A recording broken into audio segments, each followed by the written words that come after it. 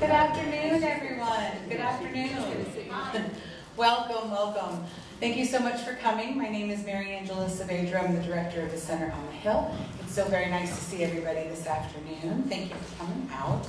It is my great pleasure this afternoon to introduce my husband, Eric Gershenow, who is here to speak with us.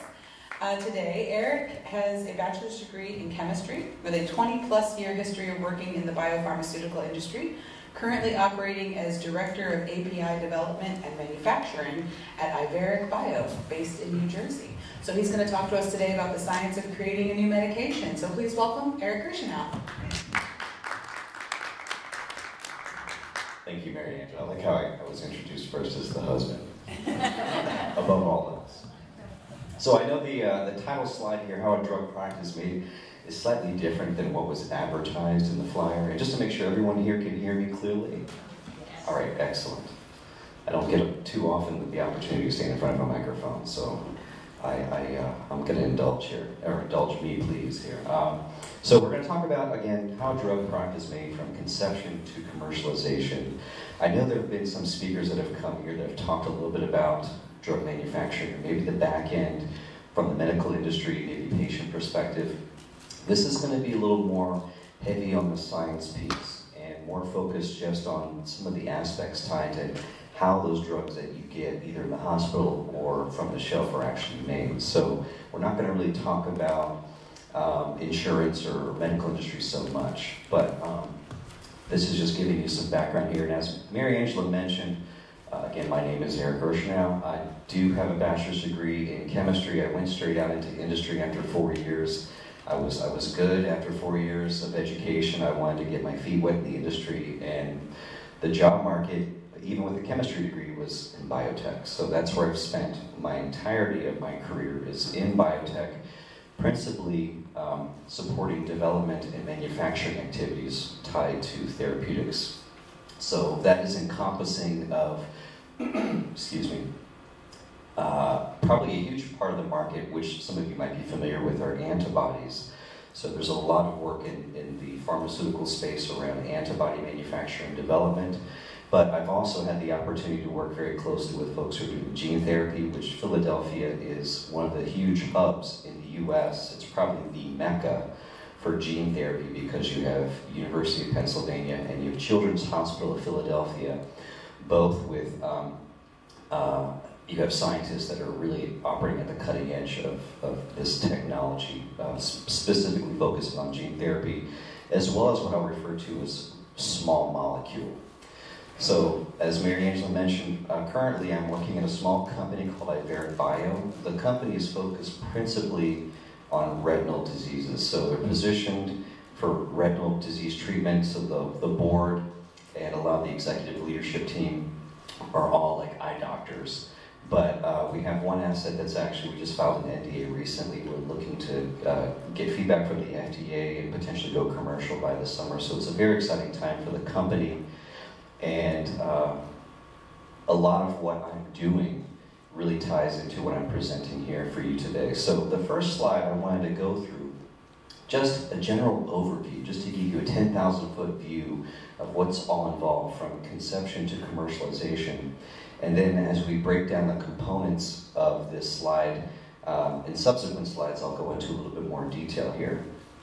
So where does it all start? It starts with what we call preclinical phase. So in this phase, this is where you have a company that's considering, okay, what is the indication that we want to treat for? And based on that indication, we'll look at scouting potential molecules. Well, this is what we're talking about. It's really just raw chemistry at this stage. And based on the design of that molecule, we can predict to a certain degree the potential efficacy or impact as a therapeutic. So in parallel to doing that, what we'll do is once we target a molecule of interest, we'll perform what are called tox studies. So we'll go into the lab and we'll synthesize or generate a small amount of this material. And we're looking at dosing using certain models in order to test before we actually go into testing human beings. So toxicology studies is looking at what are the limits that I could actually dose a patient to establish a point before it becomes potentially harmful to a patient in order to establish dosing limits. In toxicology studies, we'll also look at potential efficacy, some kind of response. We're not looking for a dramatic response, but some kind of response to the therapy. So safety and efficacy to a point. And once we have gone through this process of generating this tox batch, doing some preclinical studies with this material, typically takes 1 to 3 years. And then we looked at it and filed if we think, hey, this looks like a worthwhile asset to invest some more time and energy into. We'll file what's called an IND. So you'll see as we go through my presentation here, there's a number of 3-letter acronyms. All the industries love 3-letter acronyms. I'll be sure to carefully define them for you as we move through. So an IND is an investigational new drug. So it basically amounts to a dossier that we put together that captures the aspects tied to the actual toxicology studies, as well as what we call CMC, which stands for chemistry, manufacturing, and controls. Basically, how we go about making this stuff. So all of that will go into an IND, and we'll submit that to the regulatory agencies. In the US, it's going to be the FDA. And the turnaround time is going to be relatively quick. We're really just looking for the FDA's blessing to say, okay, this looks like this could be a potential therapy. The tox studies look good. And then we proceed into what we call the clinical phase. So this might be something that is somewhat familiar to folks in the room here. You might have heard of phase 1, 2, 3 clinical trials. This is really where the heart of the development of a potential drug therapy resides, within this clinical phase. You can see this takes approximately 2 to 10 years, and this is really the phase in the drug development that could be the make or break as to whether or not the therapy actually gets approved. So in phase 1 and 2 here, we're starting with a very small patient population, and these are usually patients that are clearly suffering from whatever the indication is that we're looking to test this potential therapy for, but we're really focused primarily in phase 1 and 2 on safety more than anything else. So again, we establish limits for dosing based on our toxicology studies. Here in phase 1 and phase 2, we really look at refining what is going to be the dosing strategy. What is the dose that we want to be able to administer to a patient while ensuring safety? We don't want to see any adverse effects from dosing this medication. So in phase 2, we're looking at a slightly larger population size, greater than 100 people, but still less than 1,000. So again, phase 1 and 2, primarily focused on safety. When we go into phase 3, now we're looking at a substantially larger patient population. And here we'll have multiple studies, and typically they'll run up to about a year, 12 months. The FDA requires that at a minimum, you have 12 months data supporting in phase 3. And again, in this case now, we're shifting from safety. I mean, safety is still obviously a primary concern. It is the primary concern all throughout this entire process. But now we're starting to look at the impact, the efficacy of this therapy. Is it doing what we want it to do? So in the phase 3 clinical trial, we're looking at a population of patients that are going to be dosed with what we call a sham or a placebo. And then there'll be a population of patients that will actually get the therapy that we're looking at. And these are all blind trials, so the patient doesn't know. The clinician who's dosing the patient has no idea. So we'll get this data after 12 months. We'll compile this data, and that is what will end up eventually being presented to the FDA. Now, in parallel to that, while all this is happening, in order to provide material for dosing patients, right, this has got to come from somewhere. This all comes from our manufacturing side. So this is really where my role comes in. So we have our clinicians, our clinical team that are working with the patients here. The team that I'm a part of, technical operations, are really focused on how do we make the stuff. So we had a quick and dirty process to make material for our tox studies. Now we're really looking at getting into the finer details and kind of polishing and establishing a process by which we can make the material and manufacture it to a certain level of quality. So there's a lot that goes into this. That's why you're looking at 2 to 10 years. Again, not only for the dosing, for the phases of the clinical trial, but for the progression, to allow the progression for the manufacturing. So during this window of time, we'll be producing what are called batches. So think of it like baking a cake. Not as simple, obviously, but the steps that are involved are similar, right? We have our CMC, our chemistry, manufacturing, and our controls. There's our ingredients that go into baking a cake, that's our chemistry. The manufacturing piece, that's basically the steps involved in baking the cake. And then our controls are the specific values, the measurements, how many eggs you put into the cake, how much flour do we measure out. So we have specific controls that are put in place to ensure we produce a certain level of quality that's being dosed to our patients. Once we've gone through this whole step, and fingers crossed, we get really good results from our phase 3 that show, okay, not only do we have a good safety profile, but the drug is doing what we want it to do. Then we file what's called an NDA, or a new drug application.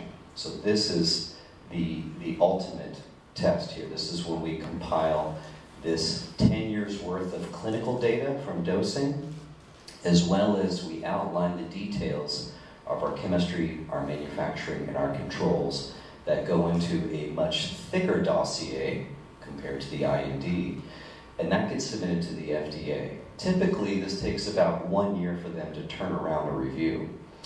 In the case where you have, say, an unmet need, there's an indication that there's no current treatment for, and if the company has demonstrated a good safety and efficacy profile from their phase 3 data, the FDA will give what's called breakthrough designation. So the FDA will shorten the review time from 1 year to 6 months just to push that drug out onto the market and get that into the hands of patients. Again, fingers crossed, everything looks good during this time. The FDA typically will be funneling questions back and forth to the manufacturer just to get clarification. But if all looks good, then the FDA will give the green light, and then we move into what we call phase 4, which is commercialization. Now, the challenges don't change, or they don't go away, I should say. There are different challenges now. We move into the commercialization phase. Now it's about maintaining quality and what we call life cycle management. So as we produce these batches, how do we maintain that level of quality? And how can we, in the background, we can do some improvements to simplify the process. In some cases, we may look to increase the scale or the size of the batch in order to meet demand, based on feedback from our commercial teams. So that's sort of the 10,000-foot overview of everything that goes in from conception to commercialization. Now I'm going to drill into some of these specifics here. And we'll talk about preclinical first. So as I mentioned, preclinical is where we're starting from ground zero here. And the first thing you need to do is establish what's the indication you're looking to treat for. It sounds kind of obvious, right? But it's important to understand what disease you're looking to treat, because there's a very big difference between treating a neurological condition versus, say, a heart condition. There are different metabolic pathways that are involved, different chemistries that require specific and unique set of expertise in order to, say, target a therapy to treat for the indication. So we have a long history of drug development and manufacturing here in the US and abroad that, as compared to maybe 200 years ago, where folks just stumbled upon a medication. Oh, hey, look, this works, penicillin, hey, this is great. Now we actually rely on chemistry libraries. So based on the metabolic pathway, which all diseases derive from some metabolic pathway that occurs in your body, we can target chemistries of a known, not only the chemical aspects of that chemistry, but maybe the spatial conformation. So think of like a lock and a key. These aspects can impact the metabolic pathway and subsequent symptoms that are associated with an illness. So we can reference these chemistry libraries, is what I'm calling them, in order to pick potential candidates that we can screen for doing our initial tox studies. Oftentimes, once we establish a chemistry that we want to pursue, we'll generate material that is of a crude nature. And when I mean crude, I mean it's kind of dirty, it's not very clean. And that's somewhat intentionally so, because we want to, again, establish limits for testing models in order to determine what's safe, what's not safe. So we'll work with what we would call the worst case material being generated by a crude process. The other reason why we do this here, this crude approach, is, again, we're not looking to invest a whole lot of time in developing a process because we don't know if this is going to be a valuable asset or not. So we want to just get something to the clinic as quick as we can for doing toxicology studies. And those studies involve what we call in vitro, which means an artificial biological environment. So think of like a petri dish almost, or a cell culture that you're working with, to what we call in vivo models. And this is where you hear about animal testing to look at things like safety and efficacy to establish whether or not it's worth to take this drug further and look at dosing actual human patients with it. Again, looking at safety and efficacy, it's more about the safety at this stage though. And again, we're looking to establish a threshold or a limit for dosing in actual human patients. So, based on those toxicology studies, if everything looks promising, then we would carry it into the actual clinic. So again, phase 1, phase 2, primarily focused on safety. We are looking at efficacy at this stage, but we're really looking at establishing what levels that we want to target for actually dosing the patients, because everything that we're doing at this stage is all about laying the foundation, the groundwork, because you have to have a rationale when you're presenting from every angle to the FDA, and this is a huge piece of it. Phase 3, again, really looking at efficacy, primarily dosing the actual medication versus a sham to the patient. And again, in the background, and this is where I'm going to probably focus most of my talk here, is about the actual process by which we make it. So my title is Director of API Manufacturing and Development. API stands for Active Pharmaceutical Ingredient. So every time you take a look at your bottle of Tylenol, you'll see, it'll say the active pharmaceutical ingredient. It could be ibuprofen, whatever. And then there's all the other components that go into that little pill that you're swallowing, right? That's part of what's called the formulation. My role is principally just looking at manufacturing that active chemistry that is actually doing the work that's treating the symptom or the illness in the patient. So there's a disparity between what I'm calling drug substance and drug product. The drug product is what you're buying off the shelf or what the doctor's giving you. This is what's going into the drug product, the actual drug substance. Again, we'll create multiple batches of material, partly to fuel our clinical studies.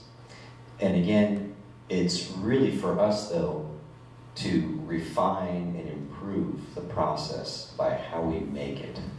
So the key word here is quality. And we have a whole separate team that is dedicated to quality management and you'll find it in any biotech organization. So how do we ensure quality? Well, a huge component of it at this phase is establishing what we call analytical tools. So if you think about things that you can measure, from the drug product. It could be things like pH or osmolality. Could be just like a visual inspection. What's the color of it? These are ways that we characterize the actual drug substance and establish what the bar is in terms of quality, so that we know we're generating material that is certainly going to be better than what we established during our toxicology studies, but ensures that we can maintain a certain level of quality predictably when eventually we go into a commercial space and start manufacturing this material. During this phase, though, there's a lot of scrutiny within our team. Every time we generate a batch, we want to make sure that we go through and we review everything from documentation associated with it, analytical results, to make sure all the T's are crossed and the I's are dotted. Again, because this is all being built into the foundation of what we ultimately submit to the FDA. But eventually, when we move to a commercial space, we don't want to have to be doing that routinely, because if you can imagine in a commercial space where you're routinely manufacturing a therapy, you don't want to have to go through every entire batch with a fine-tooth comb. So we put a lot of energy into the front end here during this clinical phase to establish this process. So we have, again, CMC, chemistry, manufacturing, and controls. Our controls are our analytical tools that we use to measure, and then we also have within, say, the processes that we use to manufacture, we have controls that we establish specifications for based on what's demonstrated through iterative batches, which I'm just specifying right there. So process validation of manufacturing skills support commercial launch. This is all a huge piece of all the analytical tools, and these specifications that we establish feed into what we call validation. So before we go commercial, we have to perform what are called PPQ, or process performance qualification. We say we can achieve X, Y, and Z, or perform to a certain standard of operation, and then we validate that by running, we have to run a minimum of 3 batches consecutively. That's what the FDA wants to see. 3 gives us a statistical valuable result to show across 3 batches we can consistently manufacture in the same way every time. So that's what the validation piece comes in. One of the key tools that we use, and I'm not going to get into a lot of the specifics about how it's made, but to say that there's a number of technologies that we rely on. Filtration is one of them. It's an integral component that you'll find in any manufacturing process tied to the production of any drug therapeutic. And when I say filtration, you could think of like your coffee filter as a simple example of it. You put your coffee grinds into the filter, you put water through, water comes out the other side with brewed coffee in it, but you retain your grinds in the filter. Similarly, as we manufacture, when, depending on what we call expression system, or the mode of how we make the therapy. So for small molecules I mentioned earlier, we can actually synthesize these, and this is actually the case for the Moderna vaccine, and the reason why they were able to get it out on the market so quickly. They use chemical synthesis, like you think about a lab with beakers and such. It's exactly that, using raw chemicals that are being mixed to actually build that chemistry of interest. Oftentimes though, like for antibodies, or in the case of gene therapy, these are called biologics because we're using a biological expression system to manufacture. Think of this like brewing beer, right? You have a big, giant metal fermenter, you put in yeast and sugar and your barley and your hops, and the yeast converts the sugar to make alcohol. In the case of drug therapies, you're using a cell culture. Instead of the cell culture producing the alcohol, it's actually programmed to produce the therapy of interest. The hurdle in the biologic space, though, is you have to show clearance of all these other biological components. You have cells that are present, you have other viruses that are present in the bioreactor. So we have to be able to demonstrate we can remove those, what we call process impurities, so that we have this refined drug substance at the end, or the difference between the raw fermenter and that nice bottle of beer that you get coming out the end. There's a process in between. And just like brewing beer, they will use filters to remove the yeast and the barley and all those other components. So similarly, likewise, we'll use filtration to remove some of these gross particulates in the manufacturing process. There's a certain point, though, where filtration only goes so far, because now we're talking about fine separations between molecules that are closely related to each other, either in size or in the nature of their chemistry. So in those cases, we have to lean heavily on very fine separation technologies, and at the heart of just about every drug therapy manufacturing process is what we call chromatography.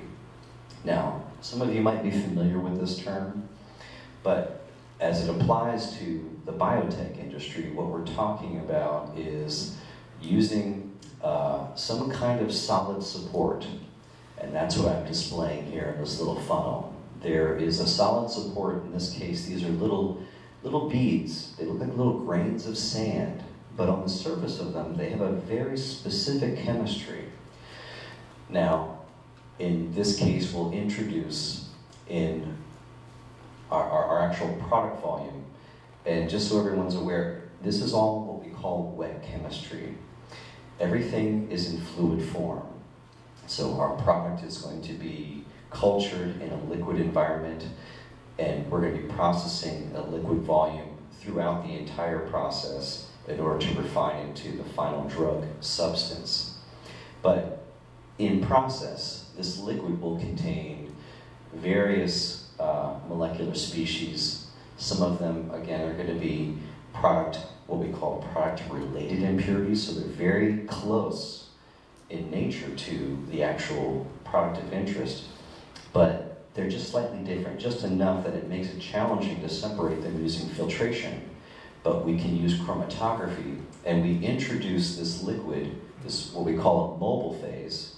It moves through this solid support, and because of the chemistry on the solid support, which will be complementary to the chemistry on these molecules passing through, these will actually stick to the solid support. So the fluid, the mobile phase, will pass through. The molecules that are in the mobile phase will now bind to that solid support. Once we've achieved that binding, we can achieve a very fine separation by exploiting the differences in the chemistry of the molecules that are bound to the solid support. Oftentimes we do that by introducing a salt solution of varying concentration. So as we increase the concentration of that salt, you'll have different molecular components that will come out apart from each other, and then we'll use what we call fractions here to separate those volumes out. So the first volume will collect some measure of impurity here. Then we'll introduce a slightly higher concentration of salt to elute the next round of molecules, if you will. And then finally, these guys will come off at the end. And we can track this using a detector system. Usually we're using ultraviolet light to monitor this, and we get a response. Every time a molecule comes off here, you'll see a little peak that pops up on the detector. And then we'll get this, what we call baseline separation. This allows us to tease apart these different molecules, and then we can identify, using our analytical tools, which one of these peaks does our product reside in, and where do our impurities reside in. Once we've identified that, then we can take this purified volume, throw these guys away, and then take this downstream for further processing. So again, there's a plethora of technologies that we use, but chromatography is probably the most critical that we rely on for these very fine separations. And like I said, every drug manufacturing process, whether it's small molecule, whether it's gene therapy, whether it's antibody, will use chromatography. To give you some practical sense of what does this look like in a lab environment, this is our solid support here. You can see it's literally, this is what we call a column, and it literally is that. It's just a little tube with this solid support packed into it. You have a fluid handling system here, so this is a pump. Then you have your little fractions that sit on top here, and you have a UV detector here. So your detector sits on the outlet of this column as you introduce different mobile phases with different salt concentrations. We're measuring UV, and then this fraction collector will just move and then get our separations that way. This is what you would see in a laboratory scale. So this would actually fit right here on the podium here. Typically, we go through what's called pilot scale. So again, to validate the process, lab scale has its own unique challenges, but some differences in terms of how we operate when you compare it to pilot scale and manufacturing scale. So we progressively make the scales larger, and we verify our controls that we have in place for how we run these steps. So at pilot scale, we get a little bit bigger. We now move from a bench top to the floor. You can see this system here is about the size of a refrigerator. All of our pumps to move our fluids reside in this system, as well as our detectors. This is our column with our solid support that has our chemistry on it. And these are our different solutions that we're using to achieve those separations to eventually go to what we call the manufacturing scale. Again, the whole point in going through this process is we use the laboratory scale to establish conditions for operation, but then we have to verify them at pilot and manufacturing scale, because sometimes what you do here may not always translate when you go to this scale. You can see, in this case, our columns with our chemistry on them are much, much bigger by comparison. This I could hold in my hand. This, I would need a crane to lift this up because it's made out of stainless steel and glass. And oftentimes you'll use some columns that are even larger than this, like a whole human being could fit inside of them. But this is ultimately the scale that we want to go to. So a lot of what we're doing during the clinical phase, again, as part of process development, is establishing optimal conditions for operation, and we verify them by scaling up through our analytical methods by which we test and characterize.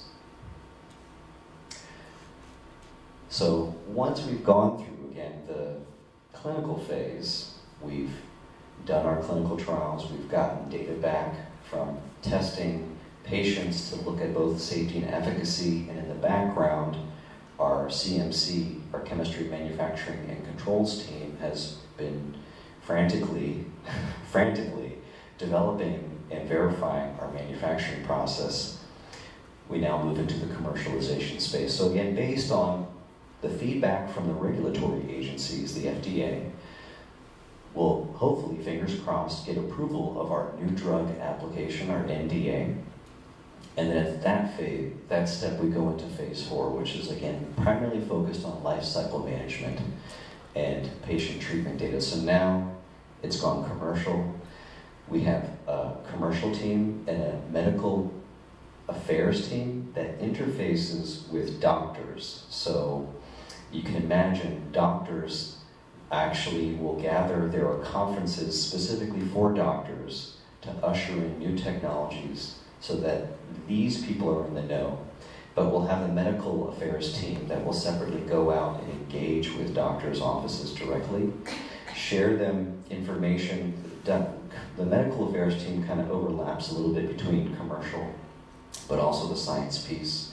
And it's really to help bridge the gap in understanding and knowledge for the doctors to be able to provide recommendations to patients as to whether or not this therapy makes sense to pursue. But the idea at this stage is now you start to impact a much larger patient population.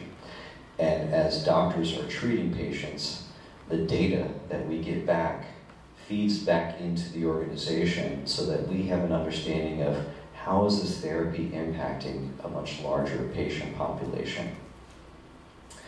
Again, at this stage, it's really engaging directly with our commercial teams in order to manage forecasting for batch production.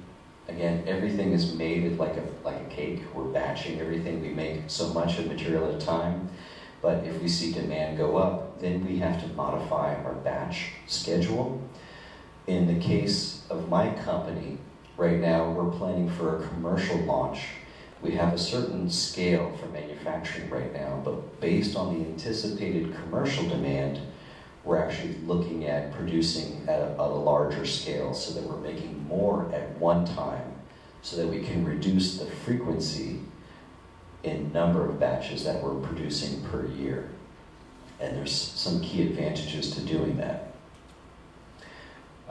Clinical research doesn't stop though at this point. In this phase here, once it's gone commercial, we have essentially a platform for dosing and treating the patient. But in the background, our clinical team will still be looking at doing more research around, say, alternative devices for delivery.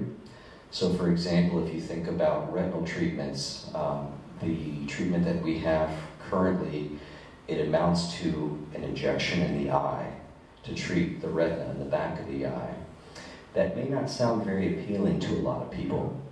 Doesn't particularly to me. So our clinical team will look at other modes of delivery for that medicine, as well as different dosage rates. So we established a limit, again, from our toxicology studies.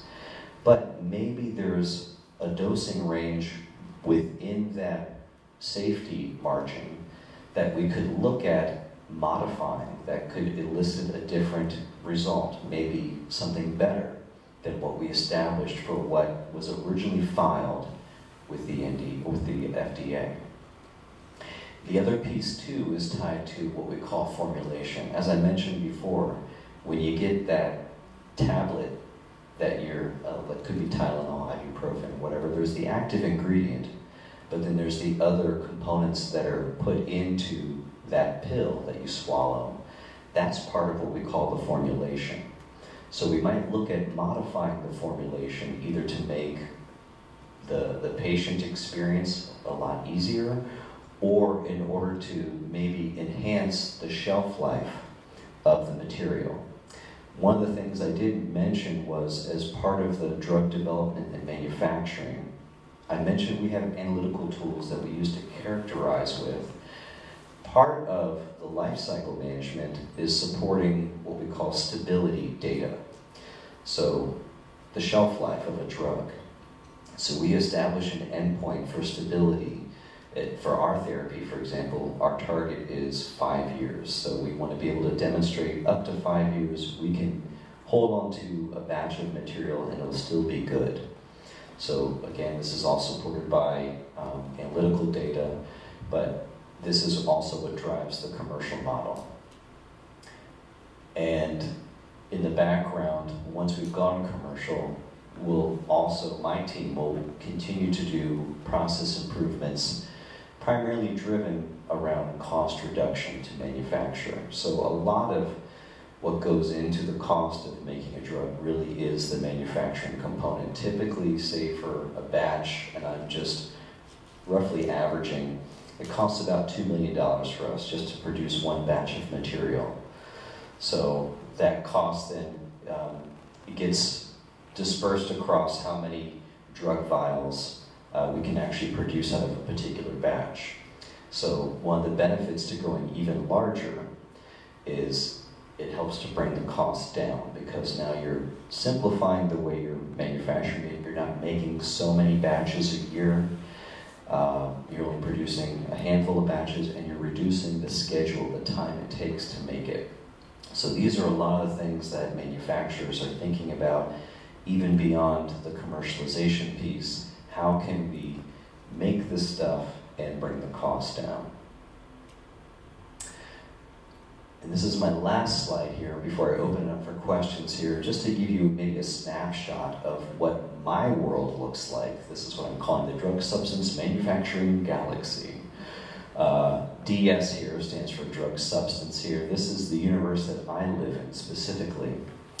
And because I'm part of a small company, you'll see most companies in this space tend to be small, with the exception of the Pfizers and the Mercks. There's a few big companies out there that have the kind of infrastructure to do everything from soup to nuts, but most companies out there don't. Ours is one of them.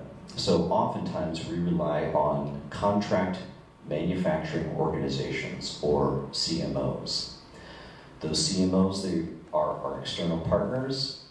They are responsible for doing all of the tech development and all the experimental work to support taking it from the lab scale to this manufacturing scale.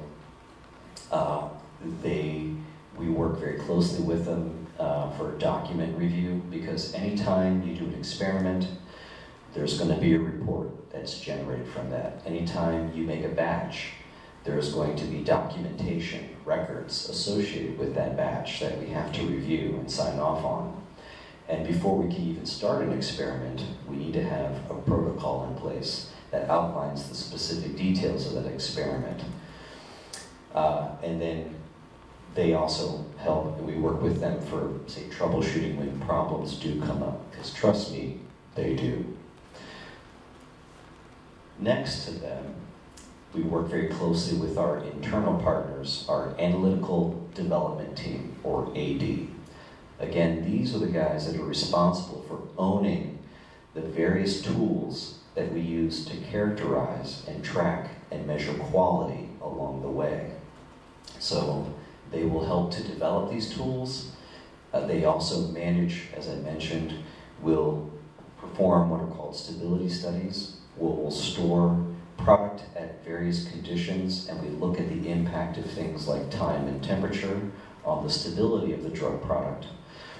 And they also help establish our what we call specifications. So again, all these tests, they give us information about the quality, but through multiple batches, we can demonstrate we can reach a certain level of quality, and then we set that bar by saying, here's the specification here. Every time we need to achieve greater than or equal to that specification, otherwise we toss out the batch. And they also, again, that also ties in with the rationale and justifications for how we go about manufacturing. Our AD team will also work with, oftentimes, third-party facilities, because our CMO may do some of this testing, but there may be specific tests that they don't have the capability to perform, and our AD team then will manage these additional tests. As I mentioned, quality is a huge component.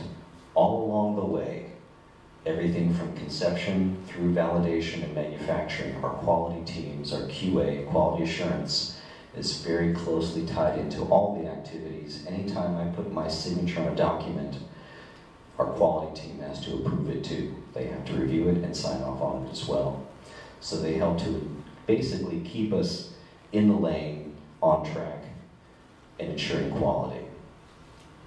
In addition to that, we also have a product or a project management team. So you can imagine you've got so many cats here. You need someone who's going to herd them.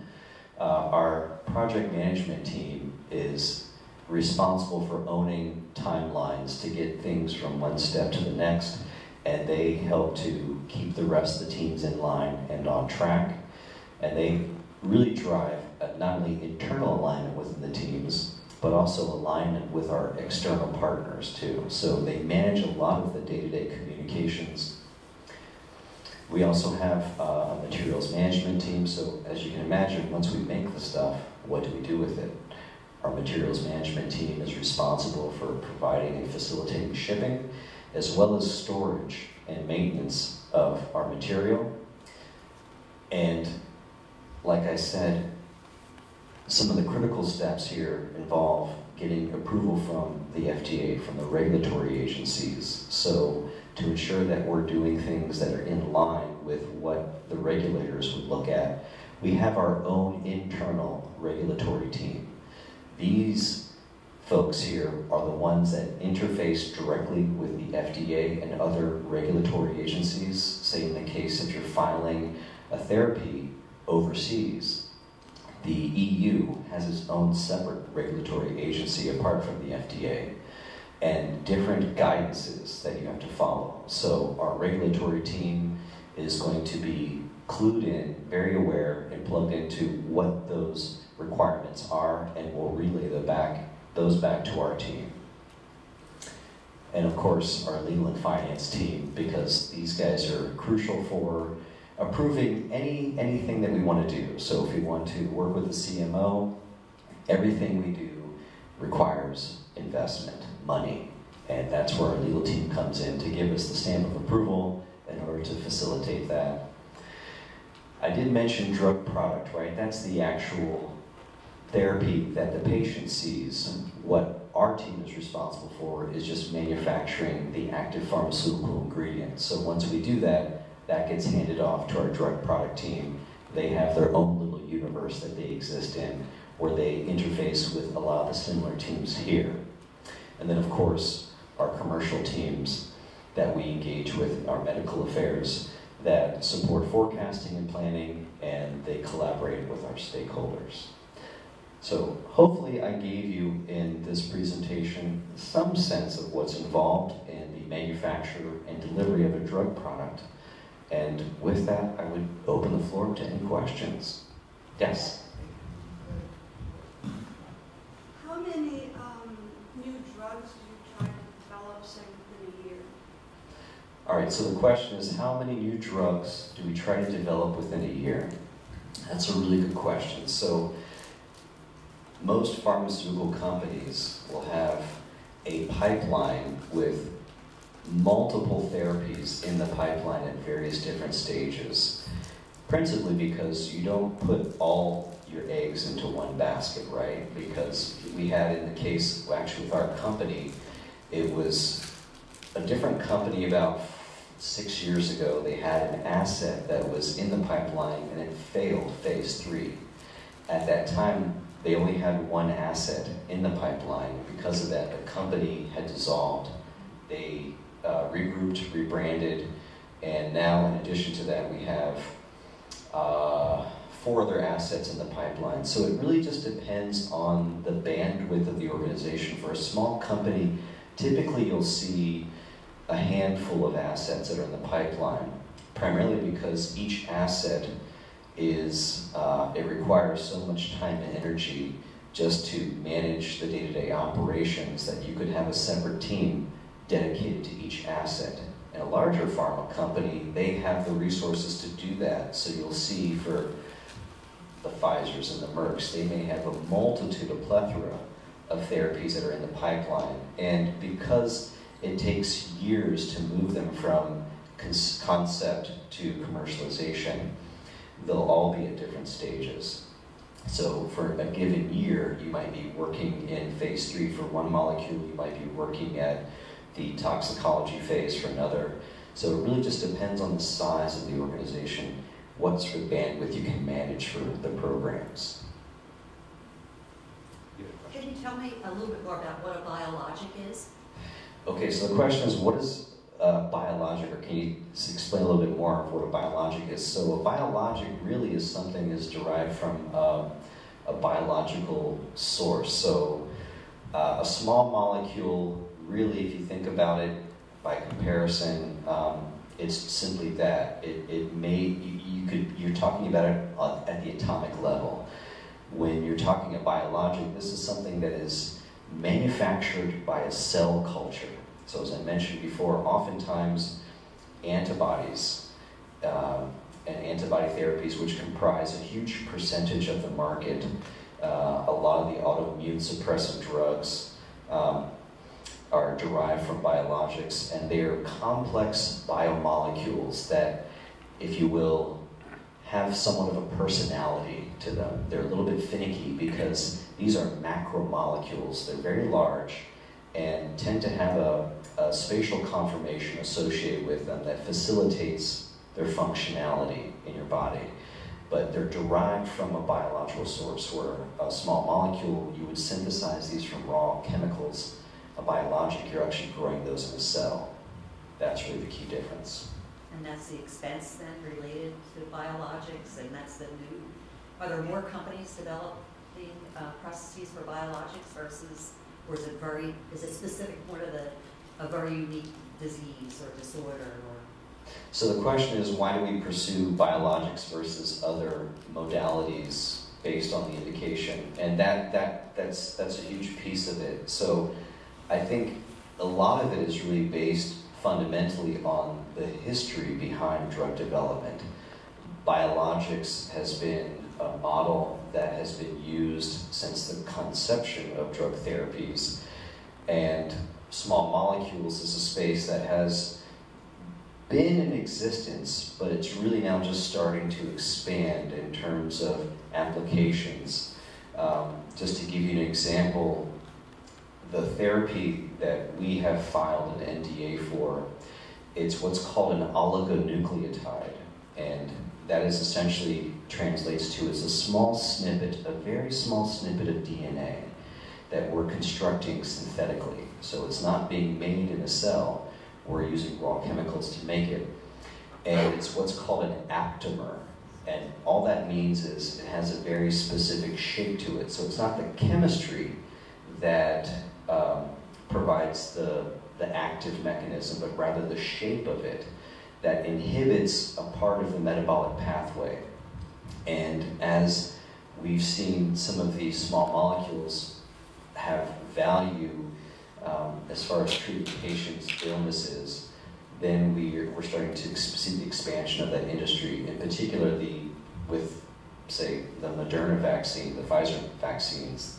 That's really opened up, I think, a lot of interest in expanding and seeing that part of the industry grow. But historically, the bulk of therapies that have come out have been driven from biological sources, and so that's a known platform because there's a lot of experience in the industry.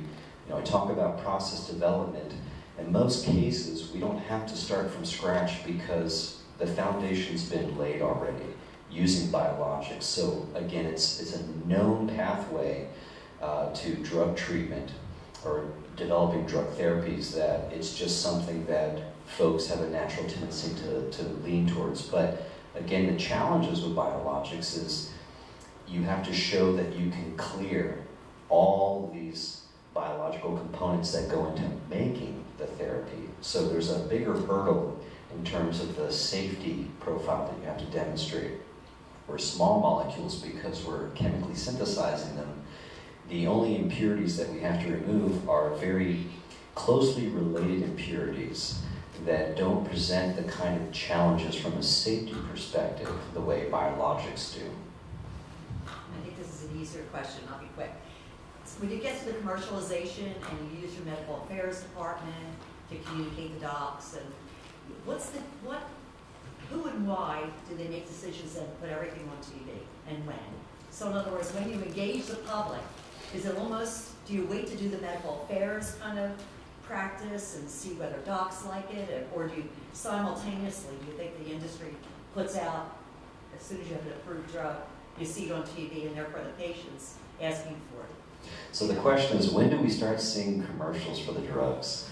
Thanks for putting that together. Yeah, so it's a really good question. And I will say this, before a therapy even gets approval from the FDA, and I know this because we have weekly company meetings. My company is only about 200 people strong, so I get to have a weekly company meeting. My CEO is on the call, our medical affairs team.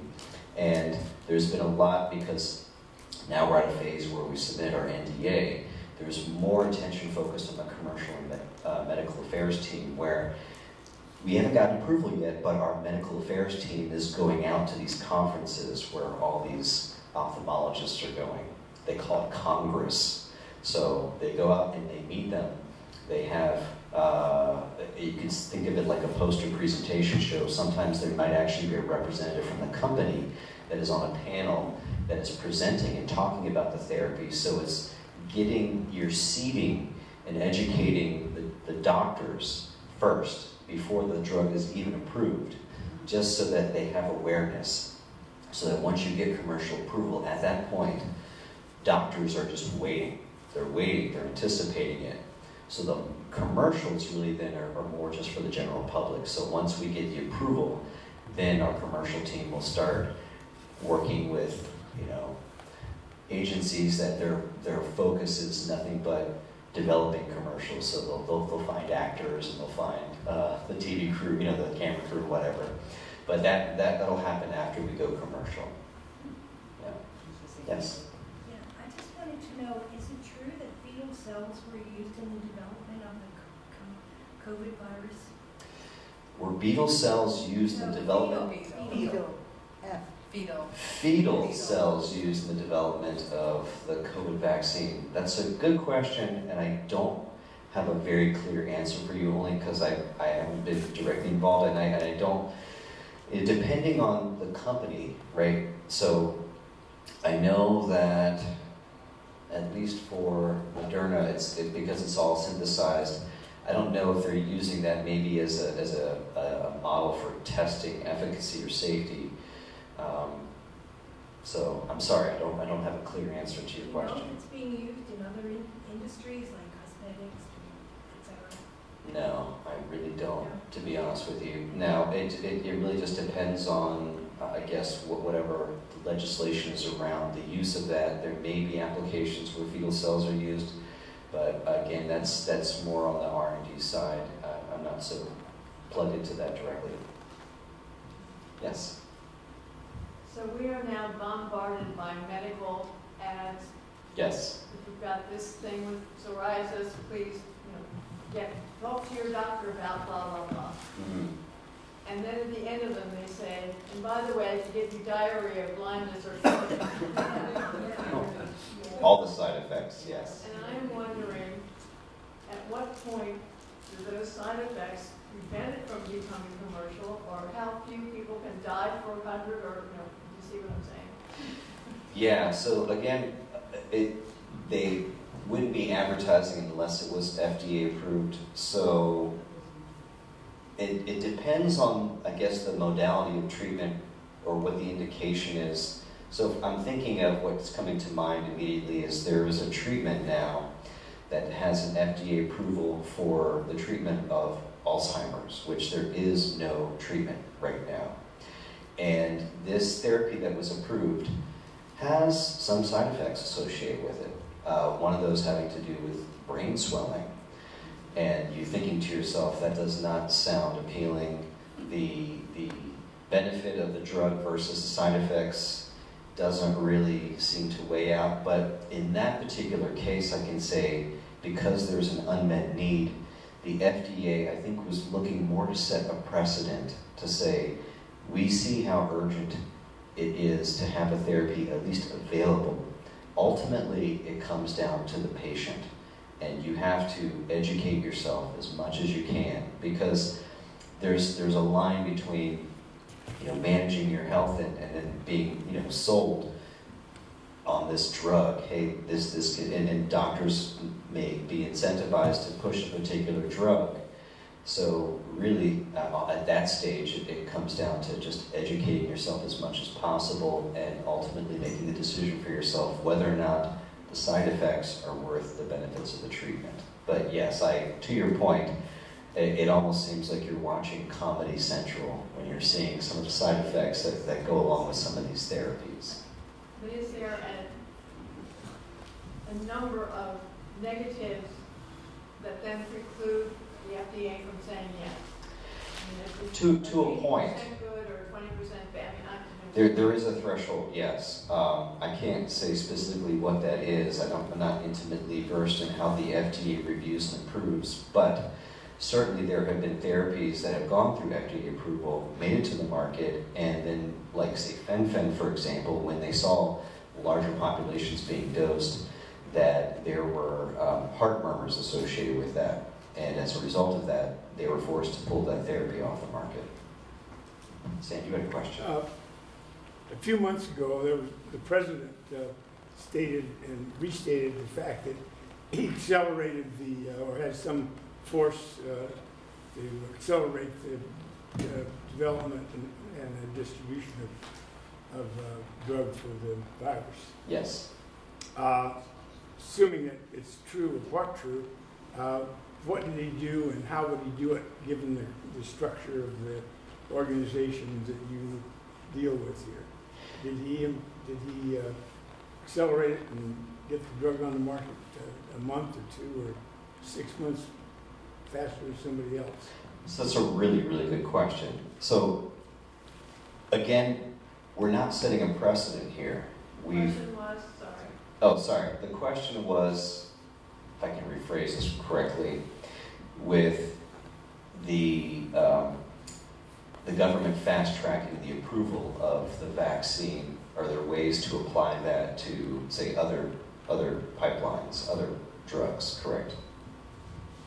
Yeah. So, yes, to answer that question, yes. Part of what facilitated the COVID-19 vaccine, at least for the Moderna I know, to get fast-tracked and approved in such a short window of time, a lot of it has to do with the way it's made, because it's synthetically derived.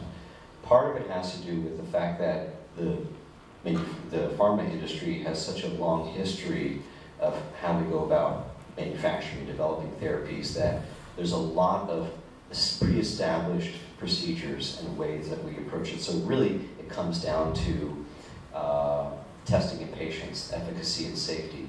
And in the case of COVID-19, we had such a large population of people who got infected in a very short window of time. So we had a huge patient population to do the testing on.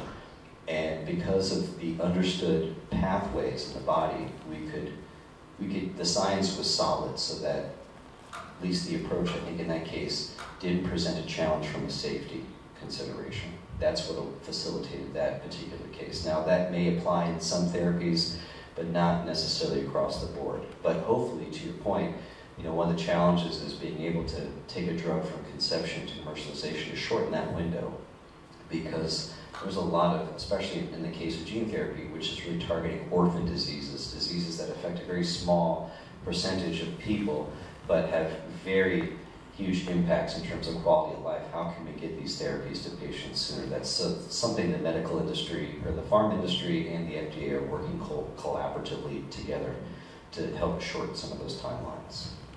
And I think that's the last question that We can do one more. One more question. I want to take a question from you. Thank you. I had a cousin whose wife had some form of cancer, I forget now. She has passed from us, but it was a long time ago. And the doctors couldn't help her at all after a while. And so she went on to natural products. Right? So she would go and get things there, and she made her own diet of what she ate. And she was a nurse, and she knew what she was doing. And she did that, and eventually, when she should have been dead by year 5. She wasn't. And so they came after her to find out what she was doing. That sold me, because I watched this happen. And she lived for another 4 years, I believe. And they were very interested in what she did and why she did it. So in the meantime, I am now interested. I'm on various things for various body things. And I go and I get supplements. One of the supplements that I'm looking at right now, and I had to bring something to read out loud, is a I wanted to ask you about is the difference, it uses curcumin and turmeric essential oil. It is the intake about 10 milligrams of aluminum every day, all of us, off of our cookware, cosmetics, beverage containers, lotions, over-the-counter drugs, all that. We get it from every place. So, if you would like that, he's saying that the combination of the curcumin and the turmeric essential oil, the TE, that combination, reverse the negative effects on the brain for memory, the things that were causing you to lose your memory, brain function, other things than that. And it can bring it down, depending on how much you take, up to 52 times the lower the level. So the question is? So the question is, do you believe in these supplements? Because I can see why. I've watched other people travel all over the world to follow down a lead and bring it back home, and then make money off of it. So the challenge, to answer your question, because the question is, do I believe in supplements? So just to draw a line here, there's this play between, if you want to call it Eastern and Western medicine, which I'm an advocate for both. So if there are lifestyle changes that you can employ, from exercising to things you eat, supplements, I'm all for it. In terms of the science behind it, one of the challenges in this space is there's not a lot of proven research. That's the gap, because there's a lot of conjecture, there's a lot of patient monitoring, but in terms of understanding the chemistry of what's happening, there's not a lot of knowledge in that space. And I think that's one of the challenges of getting anything accepted within, say, the medical community.